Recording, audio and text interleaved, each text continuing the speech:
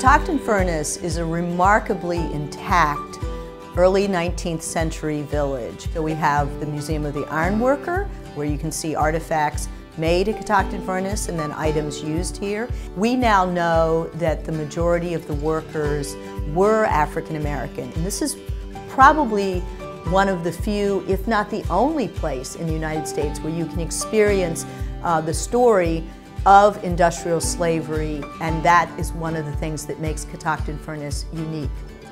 So visiting Catoctin Furnace, and particularly the Museum of the Ironworker, is a way to come face to face with history. It's a dark and difficult history, but it's one that can be explored, and some degree of understanding and empathy can be experienced here at the museum. Monocacy National Battlefield is a microcosm of the larger American Civil War, in the sense that we have many enslaved individuals on these farms here in central Maryland, while also from 1863 on, we also have a recruiting center here down at Monocacy Junction. Approximately 500 African American men are going to come from Frederick County itself. These would be part of approximately 200,000 African Americans that would enlist in the Union war effort. By the end of the American Civil War, approximately a tenth of the United States Army is African American.